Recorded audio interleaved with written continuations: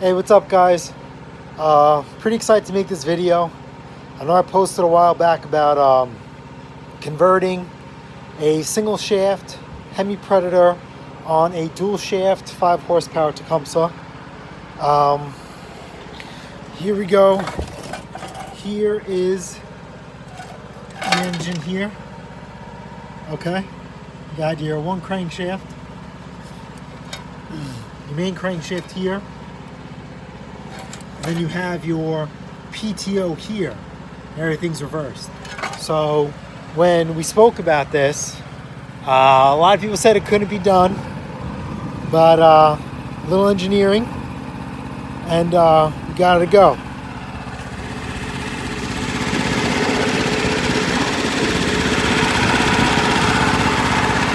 This is just a rough thing. I have to bring it back to my job. We're going to weld this thing up. So basically the gears, the reverse gears match. The speeds in the front are reversed. So speed 1 is actually speed 6. So the slower you want to go, you have to start off higher in gear. So let's see what we could do. I'm going to ram this up a little bit, all right?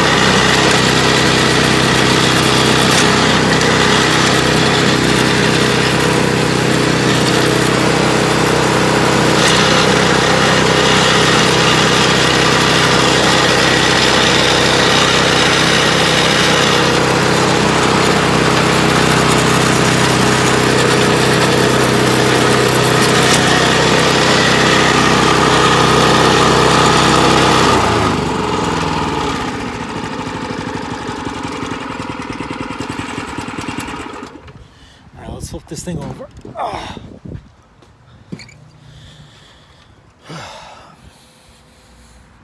So what I did here, ironically, I have the same machine here. So let's bring this over. This is a customer's. All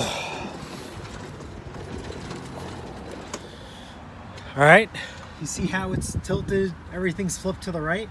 I actually flipped everything 180 to the left. And you see how this is here? There's 180 to the left. It wasn't so easy. The friction disc actually had to be flipped over to this side, and this wing part here had to be relocated. I don't know if you can see here. I had to cut the shaft off and flip this. So I tapped it, put a couple washers, and tomorrow when I get to work, I'm gonna weld it in. And then this divot here, I grinded that flat and I put a sheet metal screw in. That's holding up fine. I'm not gonna do anything with that. And yeah, we'll call it a day. So small engine repair online. Thank you very much. I'm glad to contribute. All right, see you guys around. Bye.